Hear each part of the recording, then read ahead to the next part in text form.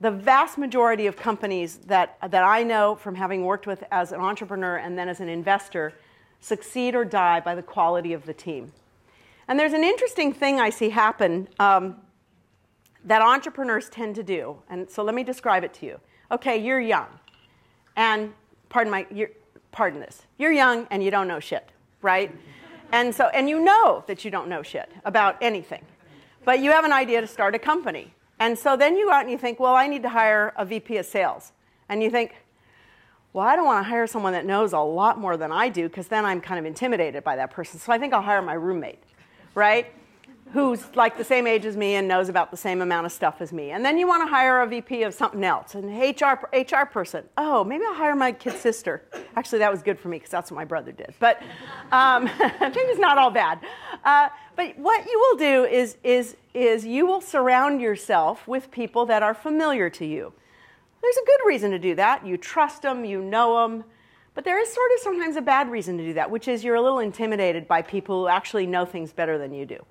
But the problem with this strategy is if you want to be the CEO and you want to build out a company and you hire everyone who doesn't know things, if you want to be the smartest person in the room about everything, you're going to build a crummy team.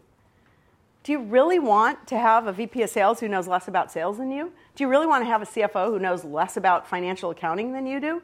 Do you really want to have a head of engineering who knows less about engineering than you do? No, of course not.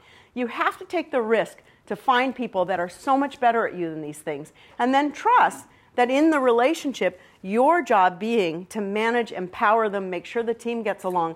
Your job is not to know more than that person. And in fact, I would argue, if you know more than that person, then why the hell don't you just do the job? So I really believe in this. I believe in it even more as an investor. My goal truly is to be the dumbest person in the room.